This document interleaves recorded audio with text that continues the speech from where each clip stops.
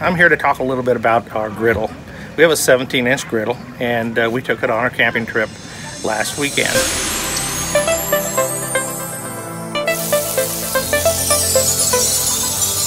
We cooked filet mignon steaks on our griddle, and I want to talk to you a little bit of how I prepared those. We bought a grass-fed beef, a medium cut, about 3/4 of an inch thick filet.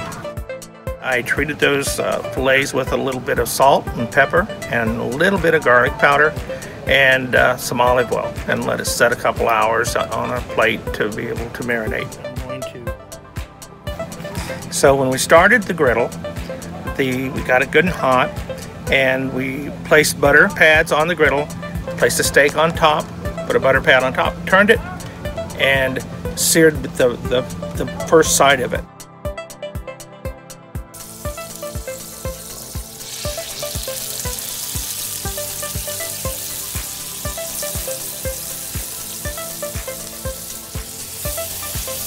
After turning those, and they're very well seared, we were able to go ahead and look at the doneness of the steak on the griddle and be able to see pretty clear where we were wanting to have like a medium rare to medium type steak.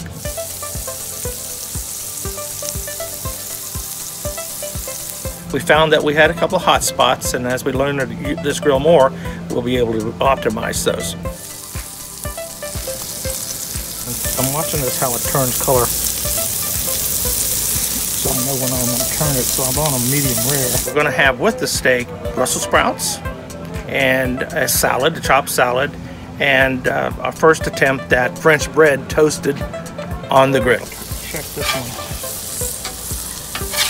Not where I want to get it.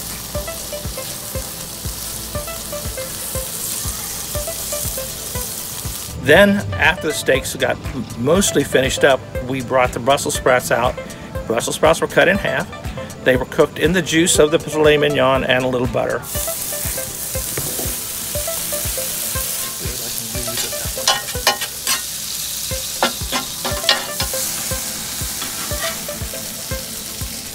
One of the challenges we had was the Brussels sprouts being cut in half were still different sizes. So we got some that were soft, and they were good and toasted, and some were few al dente, and that was great because that was very tasty.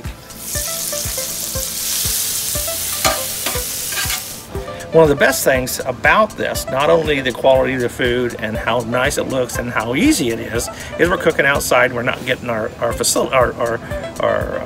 camper dirty inside and having all that mess. And the other thing that's so nice is after we're finished up and we're ready to clean up, to be able to clean that griddle. All you have to do is heat it up real hot, take your good stiff scraper and a bottle of water, and repeatedly hit that with water in the scraper. And about the third time, I like to wipe it down with a paper towel, do another water bath, then I wipe it down with a paper towel again, and you're in good shape.